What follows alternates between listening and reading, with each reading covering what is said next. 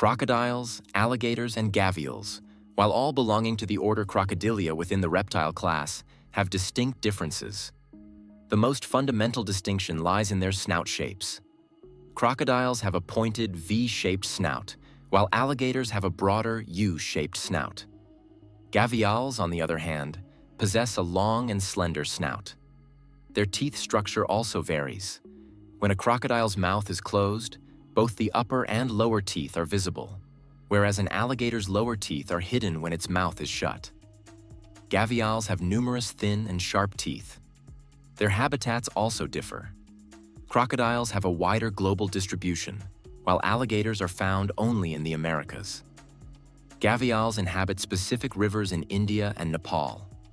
Behaviorally, crocodiles tend to be more aggressive and predatory, while alligators are less so.